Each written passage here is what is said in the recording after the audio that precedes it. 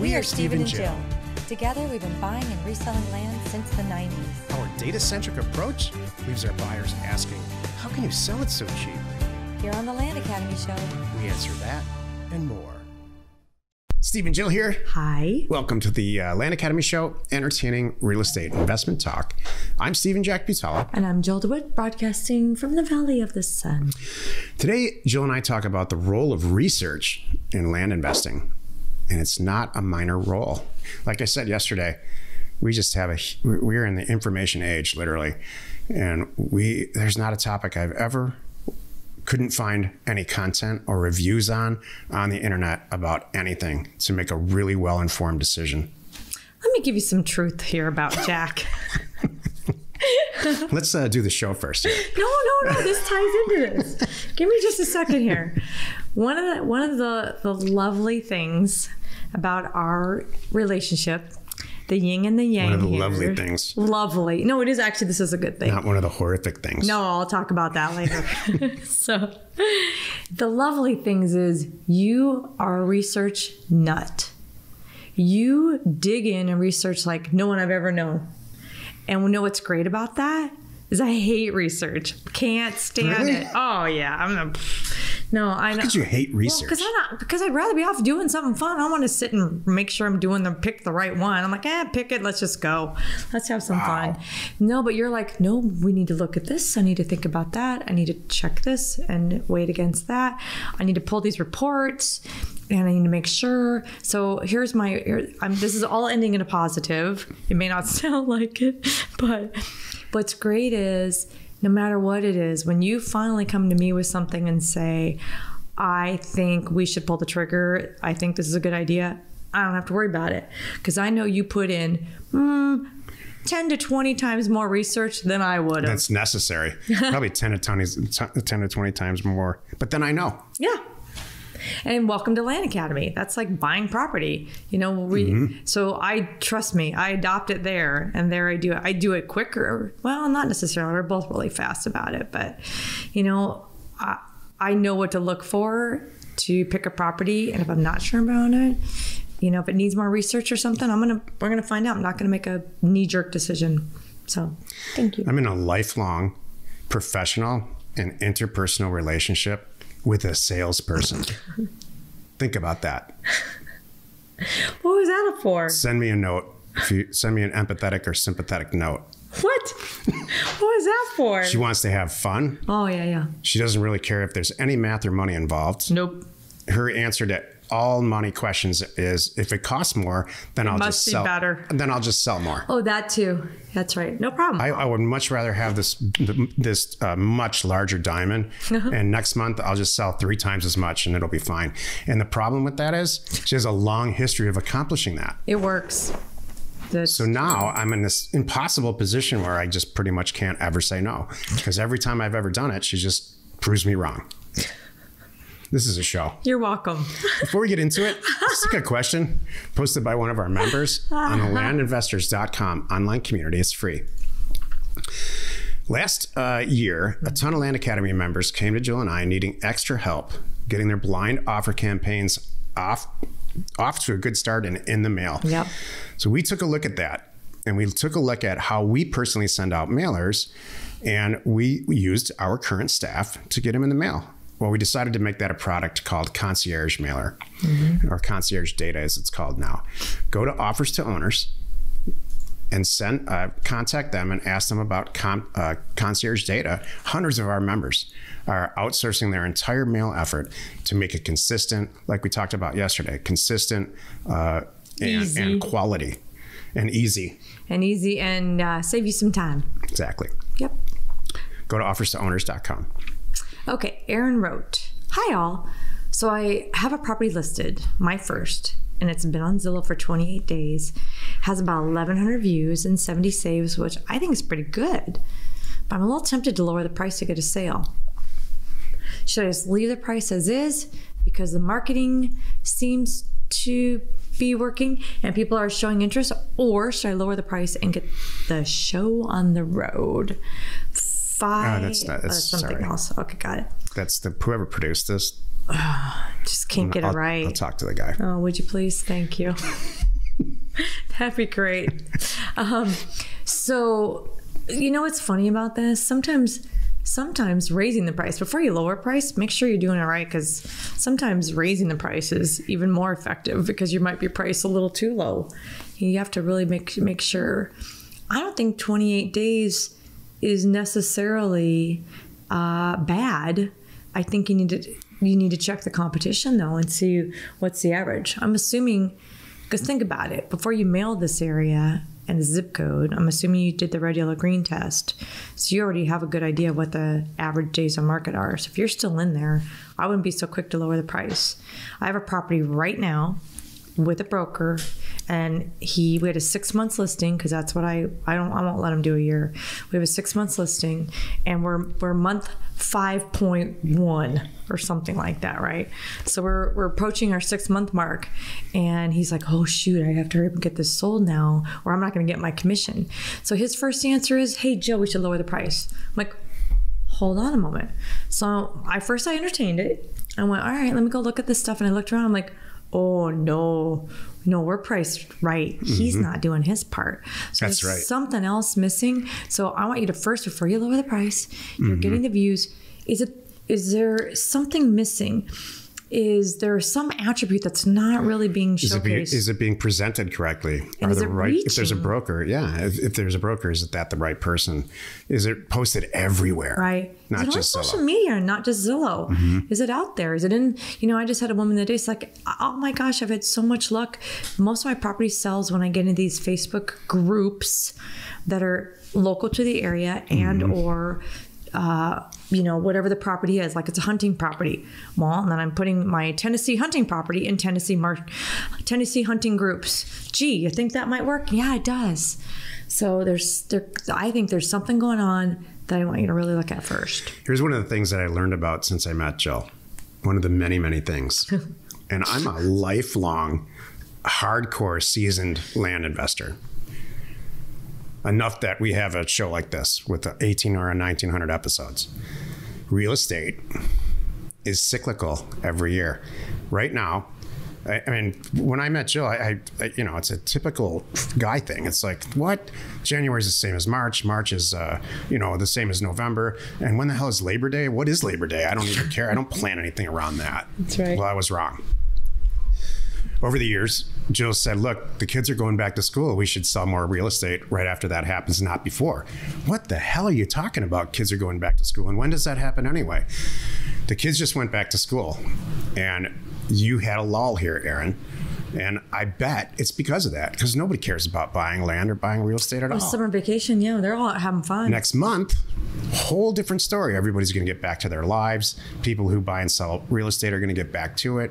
And so I really laughed out loud and in Jill's face at things like this over the years. And here I am, it's 2022, and I'm absolutely telling you, there's huge cycles that go on annually in real estate. We if you go back and listen to our podcast years ago, we would always, every holiday time during Christmas and the whole thing, Jill's like, are you kidding me? We sell real estate on Christmas Day all the time because everybody's bored. And I said, I have historically said, I worried about going out of business because it was so dead between the end of December and the beginning of January. And then January, everybody's back. They sober up and start buying and selling real estate again. So which I proved you wrong, is what you're saying. Proved me wrong like 19 ways on cycles. It's true. Because I want everything to be consistent. I'm a regular weirdo male. I want it to all be the same every month. I want it to be consistent every month or go up a little bit. And then I want to, have a couple beers and go to sleep. And I will eat the same thing every day. I understand. I know. What the hell is that? Welcome to my world. Today's topic, we'll get to you in a minute. The role of research in land investing. This is the meat of the show. Thank goodness we finally got to this. Jeez. As I said earlier, we just live in this information age, and I couldn't be happier with the amount of data and information that's available.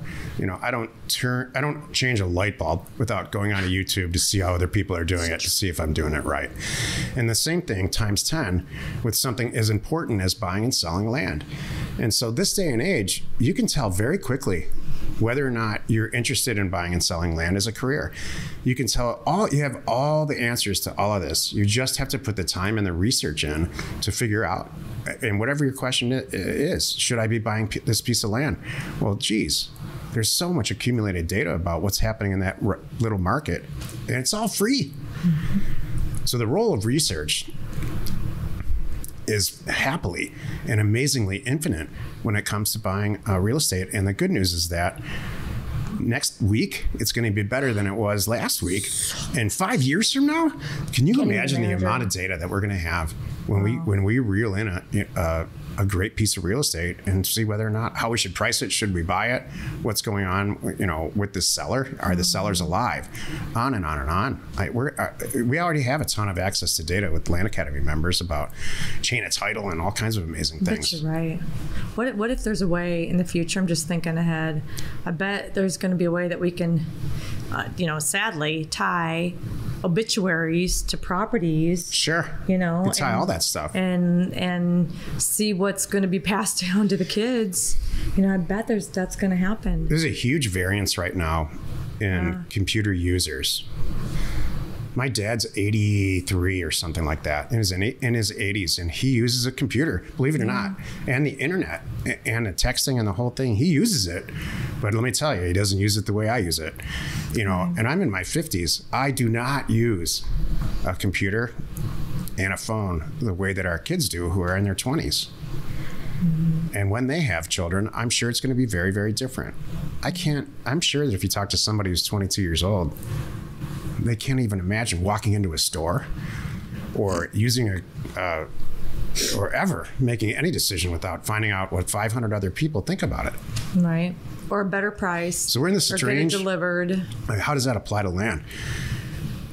When people get our offers, very often, they have never used a computer entirely. They'll mail the offer, sign it, and mail it back. True. And so this is the heyday. We're in this gap between the whole world's not on the internet, but in about 10 years they will be, 10 or 15 years.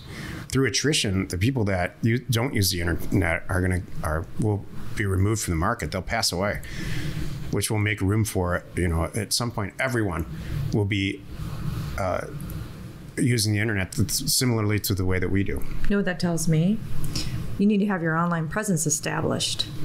Even though you said a lot of our members, which is true, a lot of our sellers are not tech savvy, and if you've ever talked to these people, you know what I'm talking about. They don't even know that there's a camera on their phone, that they could sign the offer and take a picture of it. That blows their mind. If they have a phone. Right. So, I guess they're they may have a phone. No, they're on the landline.